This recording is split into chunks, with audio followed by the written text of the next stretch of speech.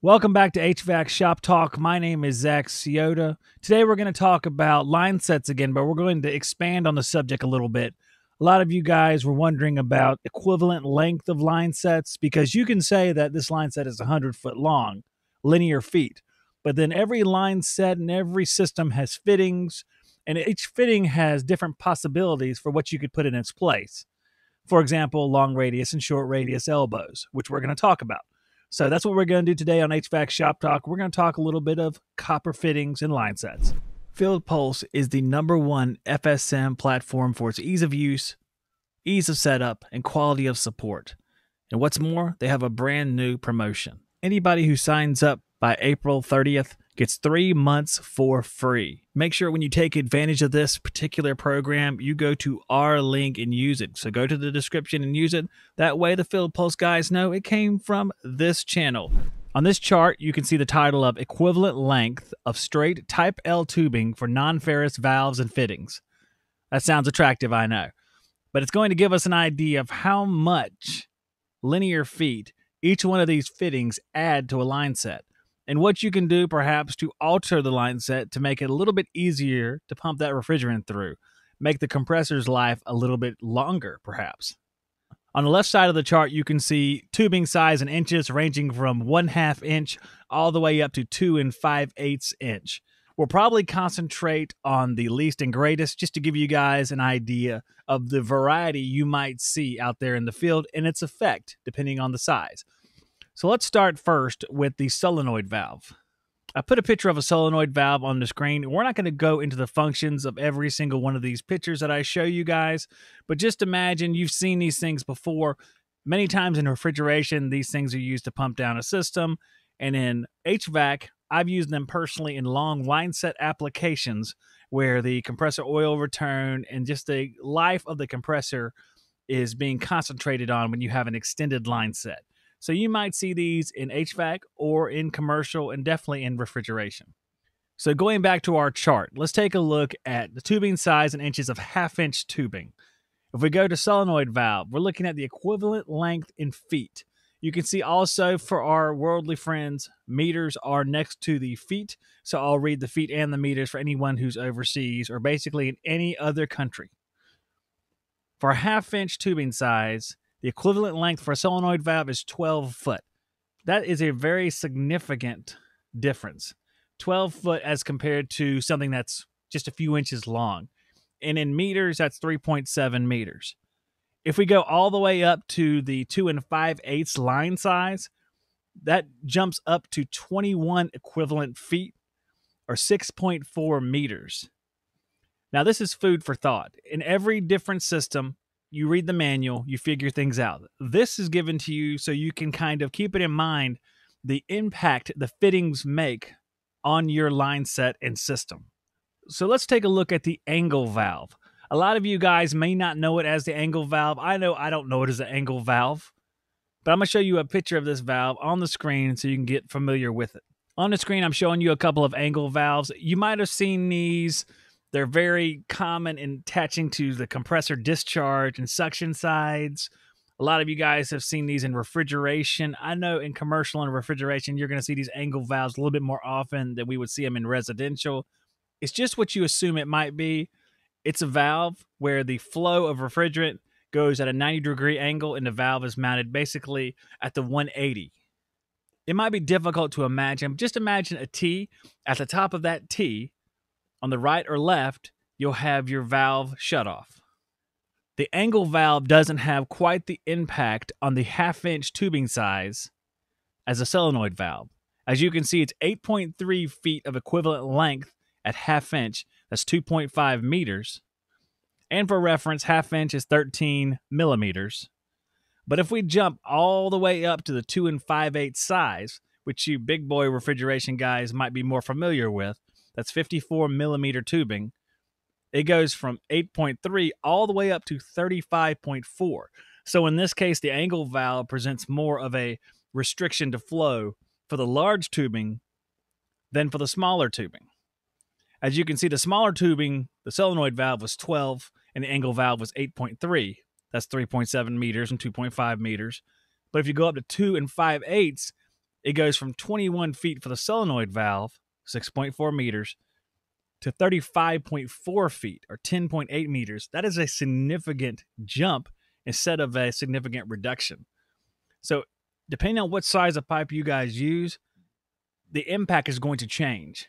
So you'll have to be vigilant for whatever size tubing you're using, because there's no one size fits all thought that you can keep in the back of your head between the solenoid valve and the angle valve. So something I think we can all be familiar with is short radius elbows and long radius elbows.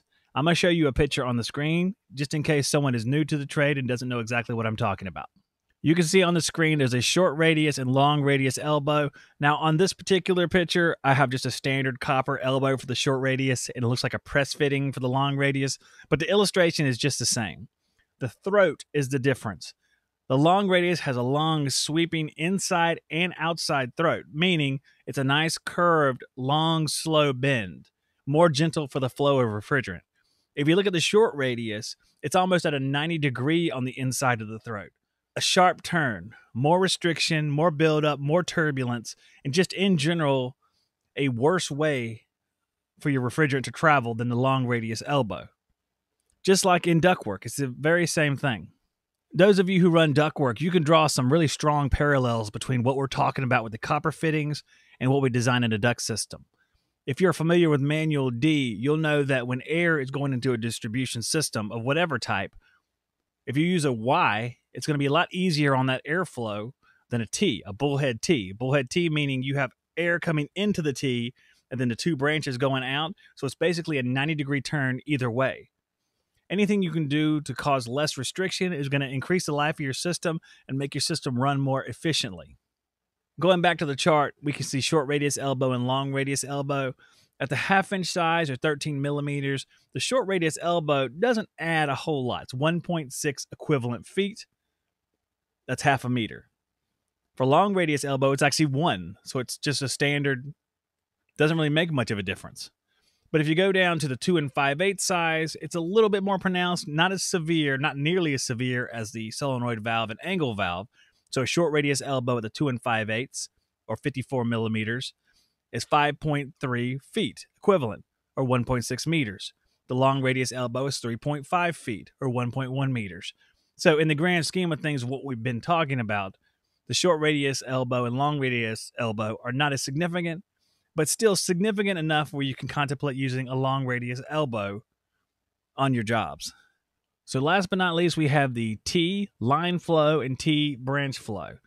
Now, this is like the short radius and long radius elbow, not as pronounced as the solenoid valve and angle valve, but if you think about it, you're probably going to have more of these in a system than the solenoid valve or angle valve. Although the elbows and the T's have a less significant effect on the equivalent length, there can be so many of them, sometimes more than 10 in a system, where they can add up to be just as significant as a solenoid valve or the angle valve.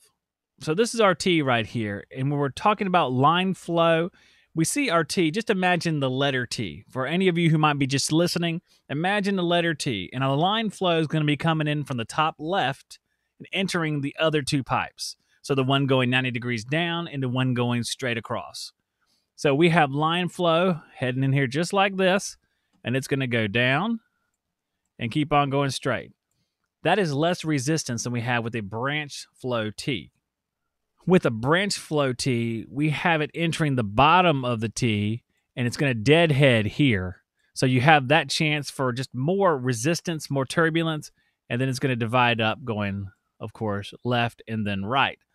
So basically, it's more of a turbulent, violent way for refrigerant to flow than if it just flowed in from the end. Now, I think one of the main issues with the line flow T would be distribution of refrigerant. Now, just imagine we have our T right here, and if it flows in from the line side, you're going to think that more of it's going to continue going straight across and less of it's going to continue going this way. So you might have an issue with refrigerant distribution if you're just splitting off. Sizing your line set appropriately would make a lot more difference in this case than it would be with the branch flow T. So looking at the line flow T for half-inch size or 13 millimeters, it's 1 equivalent foot. So it has very little effect, if any. If we go to 2 and 5/8 or 54 millimeters, it goes up to 3.5 equivalent foot or 1.1 meters. So not tremendous, but it does make a little bit more of a difference. If we go to the branch flow T, it goes from 3.1 equivalent feet. So you can see significantly higher. Not tremendous compared to solenoid valves and angle valves, but they would add up if you use several of them. So it ranges from 3.1 equivalent feet for the half inch or 13 millimeter. That's 0.9 meters, all the way up to 10.7 equivalent feet or 3.3 meters for the 2 and 5/8 pipe. So more of a significant difference right there. That would add up if you use several of them. I hope this helps you guys eliminate some future issues in your refrigerant systems, gives you just an awareness of what putting all these fittings in a system can do to the system. And just imagine some of these things might be just best practices that you can think about while you're creating a system. Maybe you avoid having to use some short radius elbows and you incorporate long radius elbows. I think we've covered enough for today. I hope you guys enjoyed this particular episode, and I will see you guys on the next one. And as always, God bless all of you.